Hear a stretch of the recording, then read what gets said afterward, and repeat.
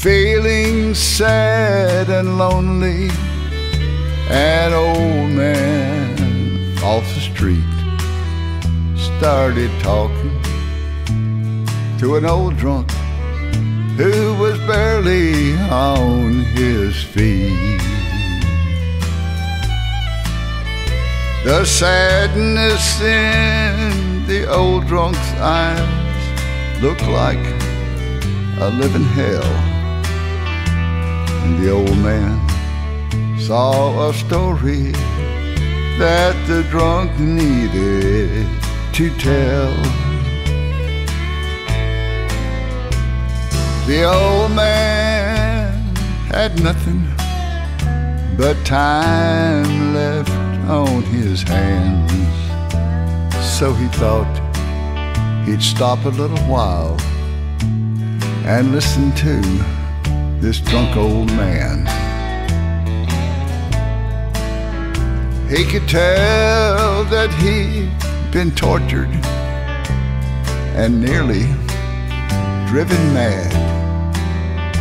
So he looked the old drunk in the eyes and he said, "Man, how did you get this bad?"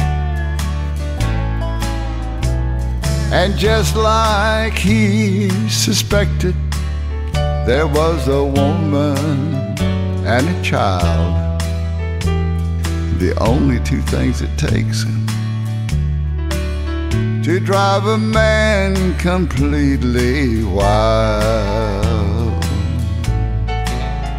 It seems as though the woman left before the child arrived, and he never knew if a boy or a girl shared the color of his eyes. After 50 years of searching, that all turned out in vain. He turned to whiskey for a friend to help him ease the pain. He felt he'd spent his whole life chasing after ghosts. He spent all those years, shed all those tears for the things he wanted most.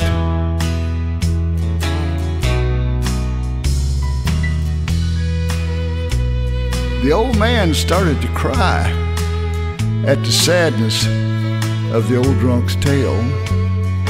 And then pretty soon he realized that, damn, he knew this story way too well. And the old man, he couldn't stand to see the tears in the drunk's eyes swell. So he took that empty bottle off the bar and he smashed that mirror all to hell. Now the old man and the drunk turned out to be the same. That's what happens when you let your past drive you insane.